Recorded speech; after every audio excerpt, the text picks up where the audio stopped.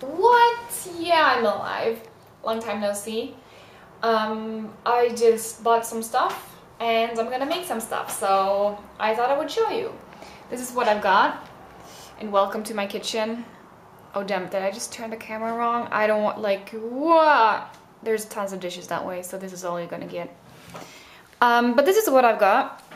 2 big jars. You could just reuse some old jar that you have without the pickles or whatever.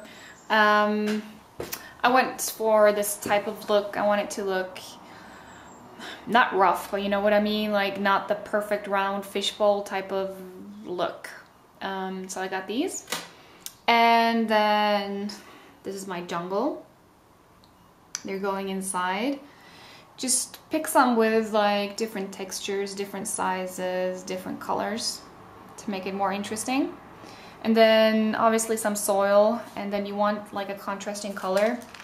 So I took these white ones. You could go crazy with some turquoise, you know, I don't know which, you know, whatever you like. Because what you want to do is create some layers later on, like soil, stones, you know, so it will look all cool. And these are the lucky animals that are going inside. They're getting a new home. Got like a hippo, a lion. They won't all fit, but someone's going in there. Alright, so I'm gonna start off with my white stones.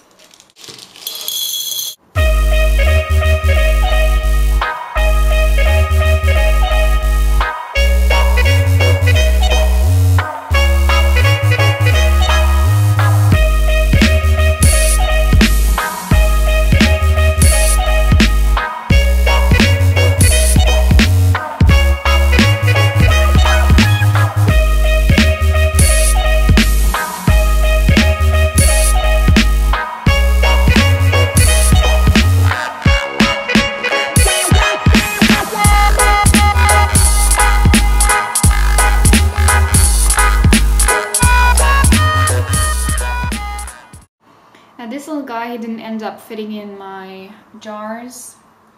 It's pretty stuffed already, so what you can do is, if you have a plastic dinosaur lying around at home, which I'm sure a lot of you do, then you can just cut a hole in his back like this, and use it as a flower pot, and just put this in there and you have a nice looking flower pot.